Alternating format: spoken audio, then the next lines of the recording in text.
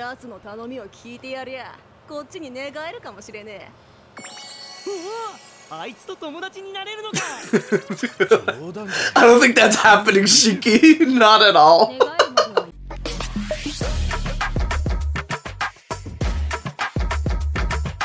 Welcome back, guys. Seleviathan here, and we are back with some more Eden Zero. We're on season 2, episode 6, and man, am I still shaken up about the last episode.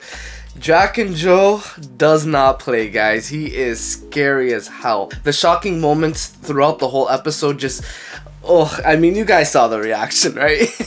Recapping quickly, we still had like the battles going on, and it turned out that like Shiki, Homura, and Rebecca all lost their battles against the Element 4 here, and ended up getting captured by Drakken Joe. Now, nothing could have prepared me for what had happened next. That time when he said cut off Wise's arm, I didn't expect him to do that. Even with like him trying to tell Shiki, oh, this is a hard lesson for you to learn, kid.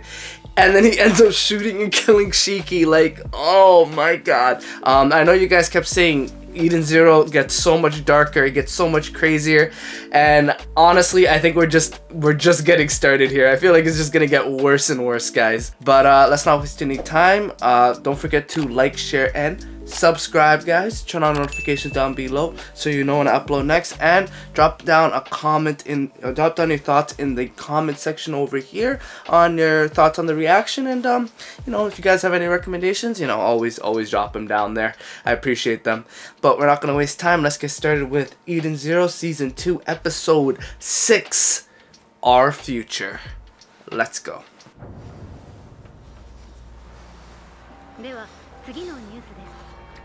7日前に殺害されたシビルさんの事件ですが、そりゃドラッケンを裏切るのが悪いよ。でもそのシビルって人。Ah man, Pino and Happy in the freaking scrap heap. 7日間何もされずに監禁されている。未だに信じられない。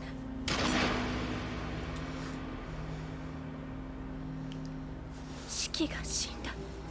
なんで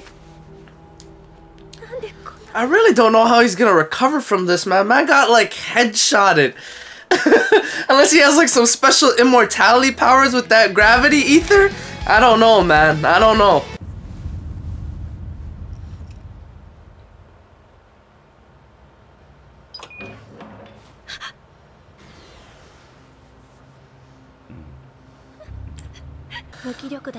Dude, man, she seriously is in like complete and utter terror right now.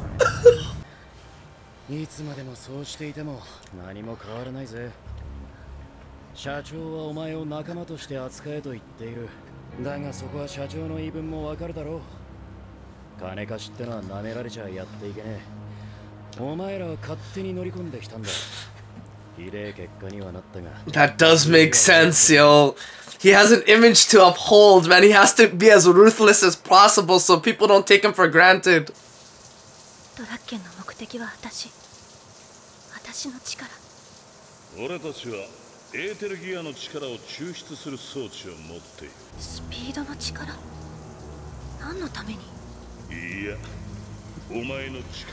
Nah, man, it has nothing to do with speed. It's all about time travel, man. I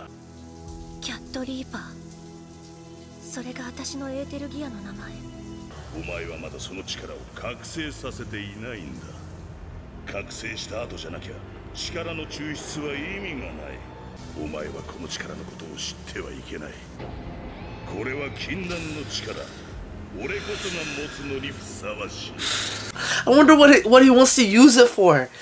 What does he want to change in the past? Or maybe he wants to go to the future. Who knows?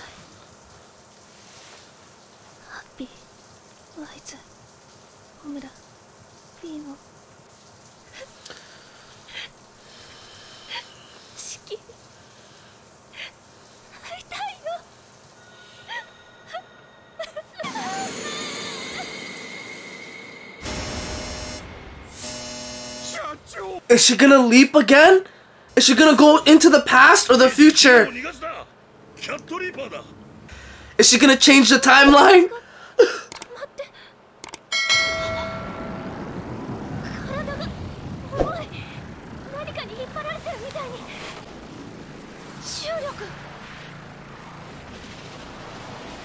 Okay, alright, now I think I understand maybe how Shiki's gonna get out of this situation. ここどこ？俺の部屋兼医務室だ。奥は調教部屋になってる。This is great, man. This is freaking great. I like this. I like this. なんだいきなり。It's basically like a reset. ね、みんな無事？シキやワイズ、ホムラは？別に無事だよ。謎の巨大戦艦に追跡されてるって話したよな。一度もいたんだが、どうやらしつこく追ってきてるみてえでな。あれ？この流れ。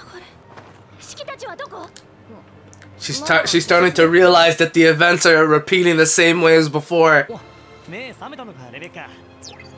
Yeah, stop them from being reckless like this. みんな戦うのはやめて。私の話を聞いてほしいの。はあ？夢の中で私たちはドラッケンに敗北してシキが殺された。ひでえ夢だな、それ。予知夢というものでしょうか。科学的にはそんなもの立証されてないけどね。でもレベッカの時間が戻ったんだとしたら説明できるかもしれない。サンジュエルでエーテルギアの力に目覚めた時の感覚。時間が巻き戻ってるような感覚。時間の跳躍、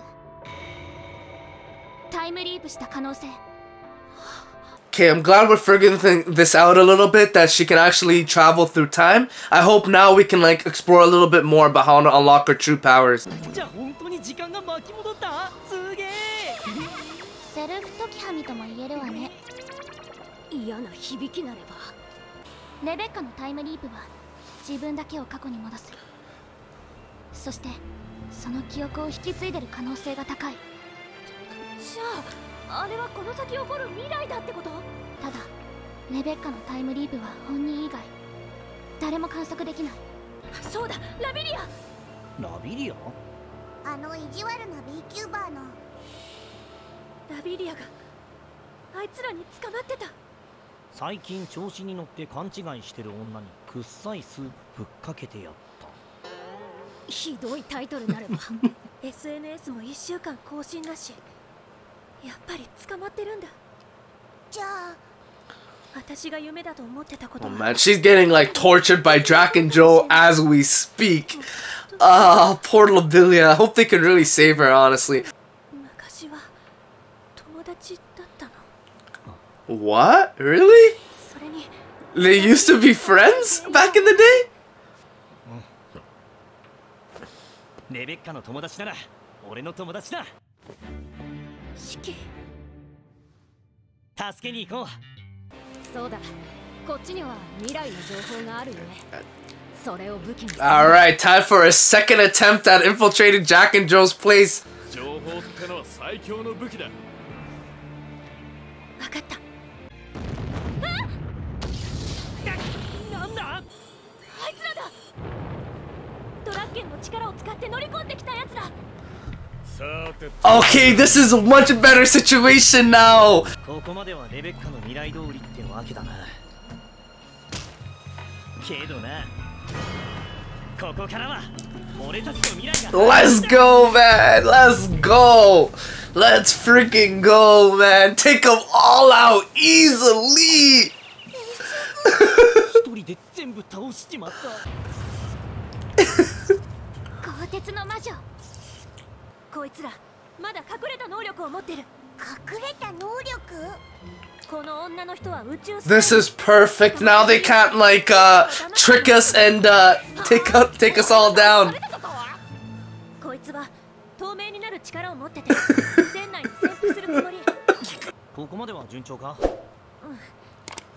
でも問題はここから。ドラッケンの力はアルケミストって言って物質を他の物質に変化させるものなの。あいつはエーテルギアの力を取り出して兵器に転用する技術を持ってるみたい。マジか。そんなことできんのかよ。 That does seem like to be the most troublesome ability. The fact that it can put ether gear like abilities into weapons and stuff. そりゃ誰もが欲しがるわな。だとしても今度はなぜノアがそれを知っていたのか。そこはわからない。そしてドラッケンにはエレメント4と呼ばれる精鋭部隊がいる。 I like this a lot, man. Rebecca has a lot of information. She's basically exposing everything that happened. 聞いた話じゃ指揮は全く歯が立たなかったって。ちょっと待て。モスコ。奴とは同じ傭兵部隊にいたよな。偽シスターに従っていたのは何か直してほしい人がいたようでごわす。奴の頼みを聞いてやりゃこっちに寝返るかもしれねえ。あいつと友達になれるのか。 I don't think that's happening, Shiki. Not at all. 願いのはドラッケンジョー。強大すぎるよ。いや、俺には見えたぞ。俺に作戦がある。セスたちの連絡遅くねえか。まさかやられたのか。